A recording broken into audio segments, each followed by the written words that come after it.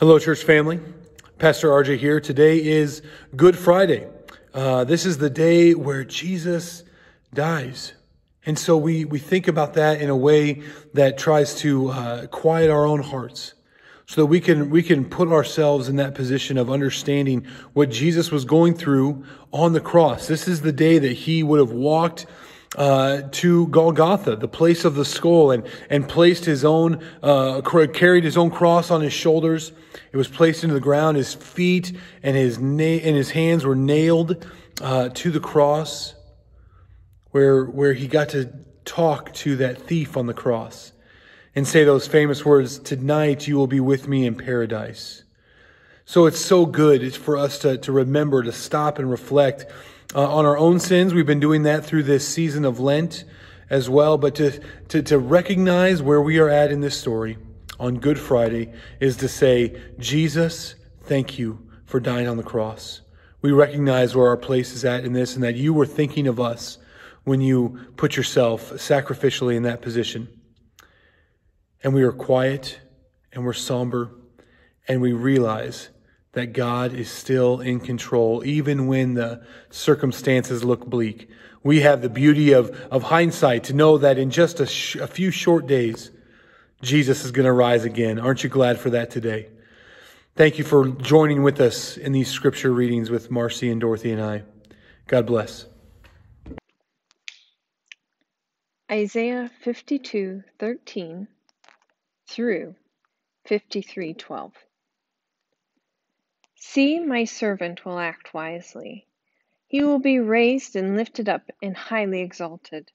Just as there were many who were appalled at him, his appearance was so disfigured beyond that of any human being, and his form marred beyond human likeness. So he will sprinkle many nations, and kings will shut their mouths because of him.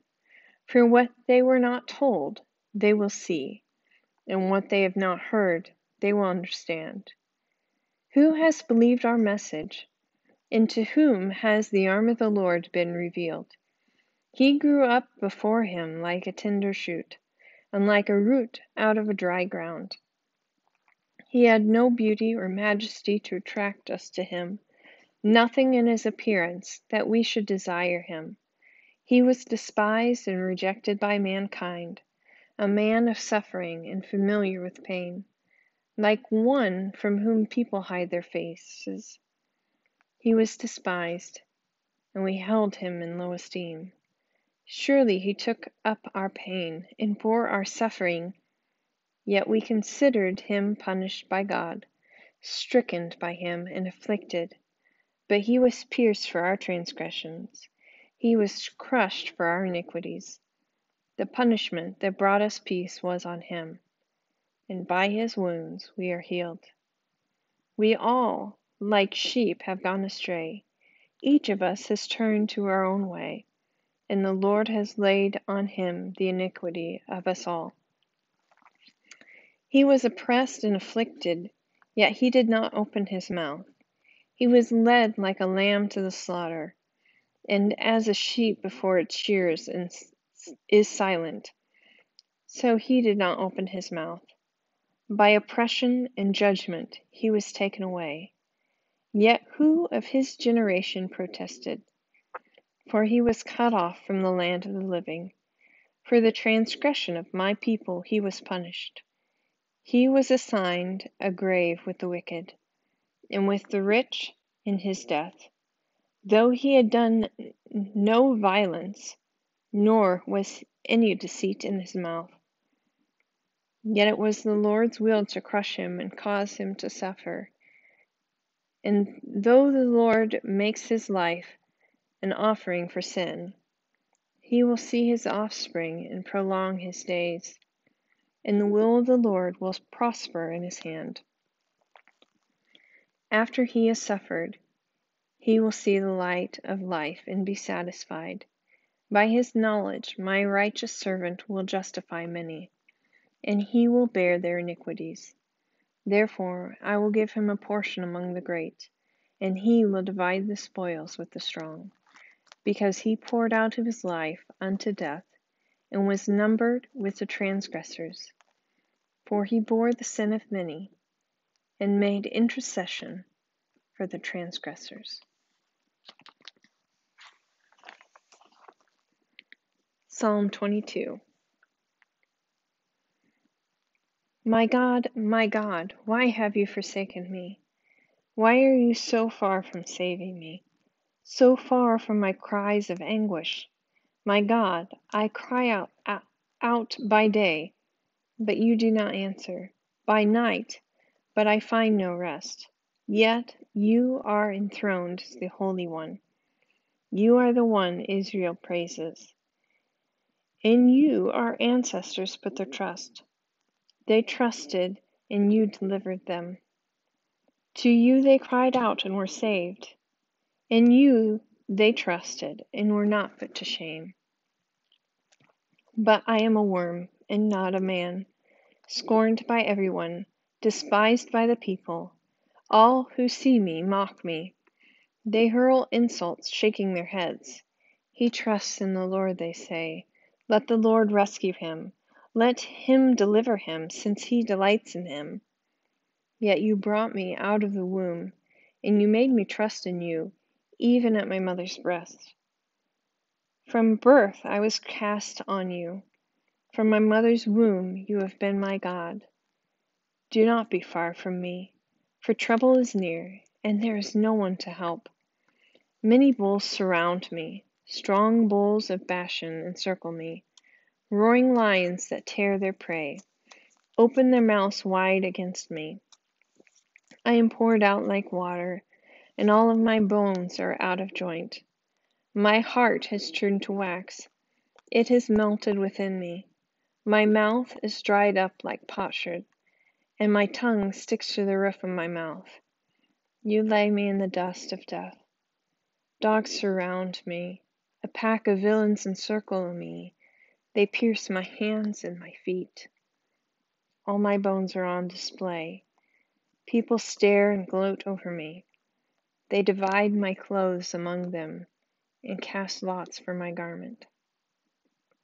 But you, Lord, do not be far from me. You are my strength. Come quickly to help me. Deliver me from the sword, my precious life from the power of the dogs. Rescue me from the mouths of the lions. Save me from the horns of the wild oxen. I will declare your name to my people. In the assembly I will praise you. You who fear the Lord, praise him. All you descendants of Jacob, honor him. Revere him, all you descendants of Israel. For he has not despised or scorned the suffering of the afflicted one.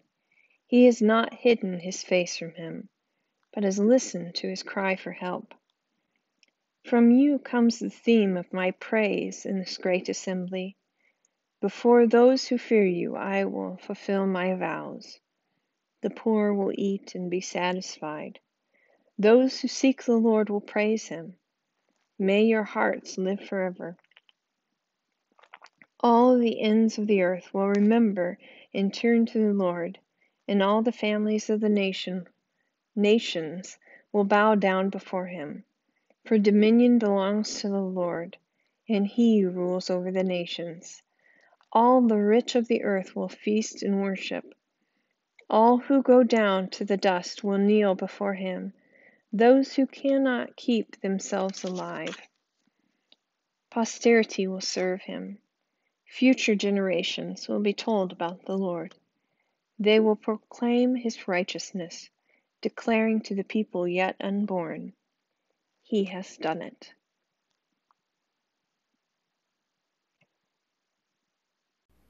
John chapter 18. When he had finished praying, Jesus left with his disciples and crossed the Kidron Valley. On the other side there was a garden, and he and his disciples went into it. Now Judas, who betrayed him, knew the place, because Jesus had often met there with his disciples. So Judas came to the garden, guiding a detachment of soldiers and some officials from the chief priests and the Pharisees. They were carrying torches, lanterns, and weapons. Jesus, knowing all that was going to happen to him, went out and asked them, "Who is it you want?" "Jesus of Nazareth," they replied. "I am he," Jesus said, and Judas the traitor was standing there with them. When Jesus said, "I am he," they drew back and fell to the ground. Again he asked them, "Who is it you want?" "Jesus of Nazareth," they said. Jesus answered, "I told you that I am he. If you're looking for me, then let these men go." This happened so the words he had spoken would be fulfilled. "I have not lost one of those you gave me." Then Simon Peter, who had a sword, drew it and struck the high priest's servant, cutting off his right ear. The servant's name was Malchus. Jesus commanded Peter, "Put your sword away. Shall I not drink the cup the Father has given me?" Then the detachment of soldiers, with its commander and the Jewish officials, arrested Jesus. They bound him and brought him first to Annas, who was the father-in-law of Caiaphas, the high priest that year. Caiaphas was the one who had advised the Jewish leaders that it would be good if one man died for the people. Simon Peter and another disciple were following Jesus. Because this disciple was known to the high priest, he went with Jesus into the high priest's courtyard, but Peter had to wait outside at the door. The other disciple, who was known to the high priest, came back, spoke to the servant girl on duty there, and brought Peter in. "You aren't one of the man's disciples, too, are you?" she asked Peter. He replied, "I am not." It was cold, and the servants and officials stood around a fire they had made to keep warm. Peter also was standing with them, warming himself. Meanwhile, the high priest questioned Jesus about his disciples and his teaching. "I've spoken openly to the world," Jesus replied. "I always taught in synagogues or at the temple, where all the Jews come together. I said nothing in secret. Why question me? Ask those who heard me. Surely they know what I said." When Jesus said this, one of the officials nearby slapped him in the face. "Is this the way you answer the high priest?" he demanded. "If I said something wrong," Jesus replied, "testify as to what is wrong. But if I spoke truth, why did you strike me?" Then Annas sent him bound to Caiaphas the high priest. Meanwhile, Simon Peter was still standing there warming himself. So they asked him, "You aren't one of his disciples too, are you?" He denied it, saying, "I am not." One of the high priest's servants, a relative of the man whose ear Peter had cut off, challenged him. "Didn't I see you with him in the garden?" Again Peter denied it, and at that moment a rooster began to crow. Then the Jewish leaders took Jesus from Caiaphas to the palace of the Roman governor. By now it was early morning, and to avoid ceremonial uncleanness, they did not enter the palace, because they wanted to be able to eat the Passover. So Pilate came out to them and asked, "What charges are you bringing against this man?" "If he were not a criminal," they replied, "we would not have handed him over to you." Pilate said, "Take him yourselves and judge him by your own law." "But we have no right to execute anyone," they objected. This took place to fulfill what Jesus had said about the kind of death he was going to die. Pilate then went back inside the palace, summoned Jesus, and asked him, "Are you the king of the Jews?" "Is that your own idea?" Jesus asked. "Or did others talk to you about me?" "Am I a Jew?" Pilate replied. "Your own people and chief priests handed you over to me. What is it you have done?" Jesus said, "My kingdom is not of this world. If it were, my servants would fight to prevent my arrest by the Jewish leaders. But now my kingdom is from another place." "You are a king then," said Pilate.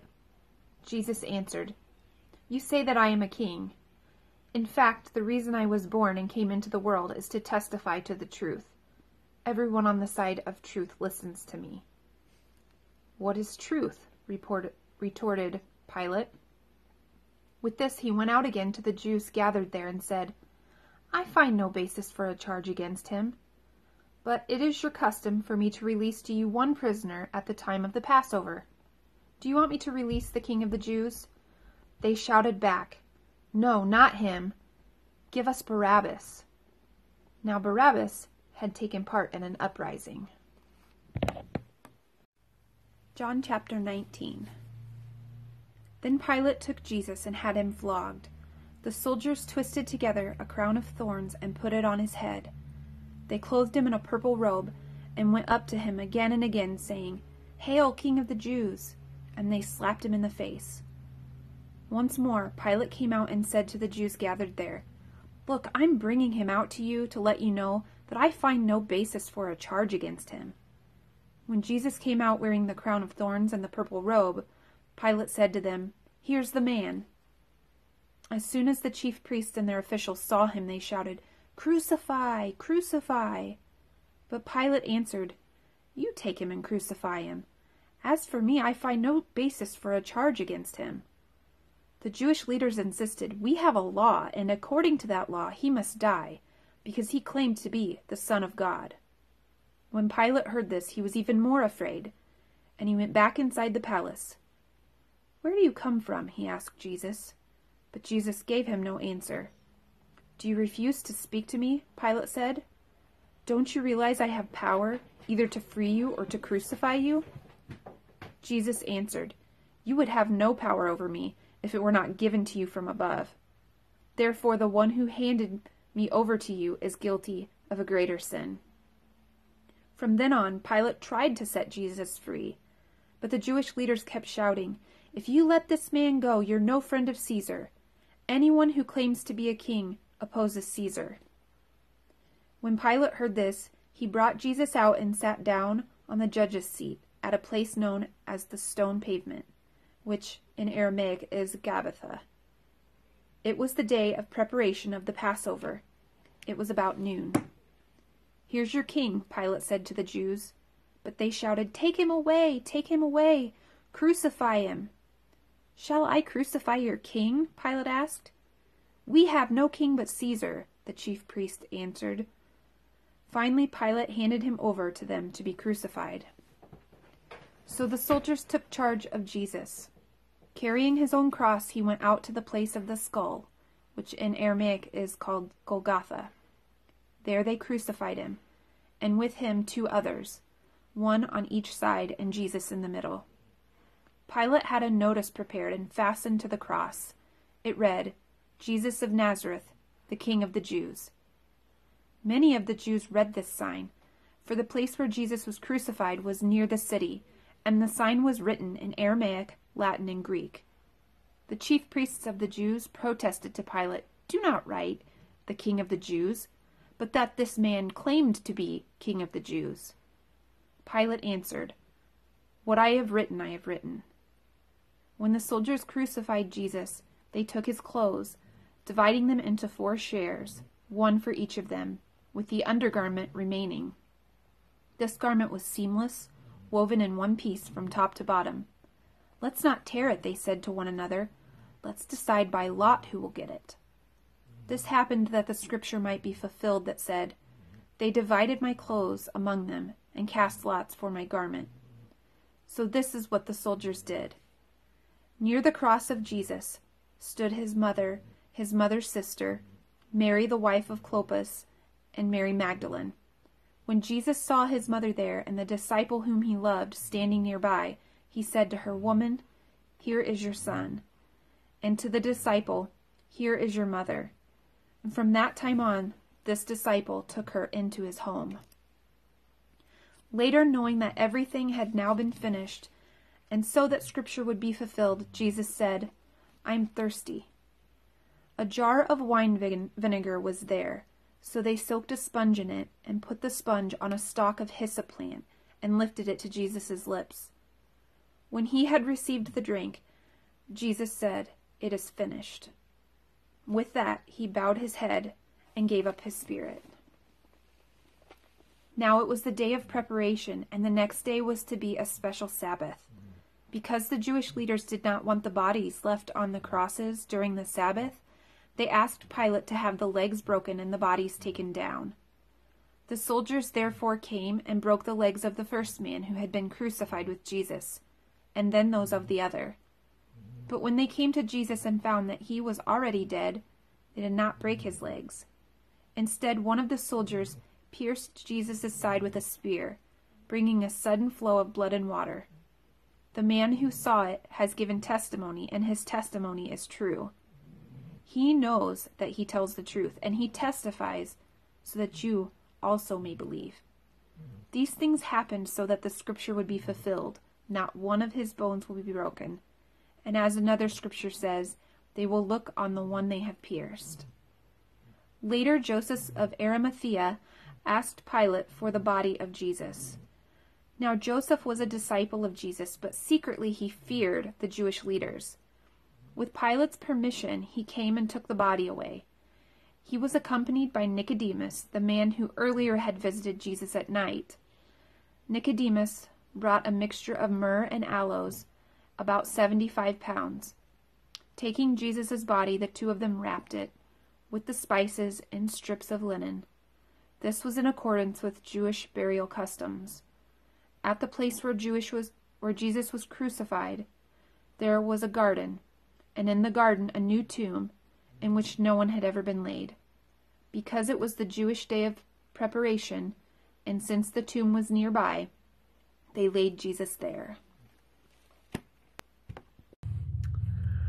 Hebrews chapter 10, verses 16 through 25, Hebrews chapter 4, verses 14 through 16, and Hebrews chapter 5, verses 7 through 9. This is the covenant I will make with them after that time, says the Lord. I will put my laws in their hearts, and I will write them on their minds. Then he adds, their sins and lawless acts I will remember no more. And where these have been forgiven, sacrifice for sin is no longer necessary. Therefore, brothers and sisters, since we have confidence to enter the most holy place by the blood of Jesus, by a new and living way opened up for us through the curtain that is his body, and since we have a great priest over the house of God, let us draw near to God with a sincere heart and with the full assurance that faith brings, having our hearts sprinkled to cleanse us from a guilty conscience, and having our bodies washed with pure water. Let us hold unswervingly to the hope we profess, for he who promised is faithful. And let us consider how we may spur one another on toward love and good deeds, not giving up meeting together, as some are in the habit of doing, but encouraging one another, and all the more as you see the day approaching. Therefore, since we have a great high priest who has ascended into heaven, Jesus the Son of God, let us hold firmly to the faith we profess. For we do not have a high priest who is unable to sympathize with our weaknesses, but we have one who has been tempted in every way, just as we are, yet he did not sin. Let us then approach God's throne of grace with confidence, so that we may receive mercy and find grace to help us in our time of need. During the days of Jesus' life on earth, he offered up prayers and petitions with fervent cries and tears to the one who could save him from death, and he was heard because of his reverent submission. Son though he was, he learned obedience from what he suffered, and, once made perfect, he became the source of eternal salvation for all who obey him.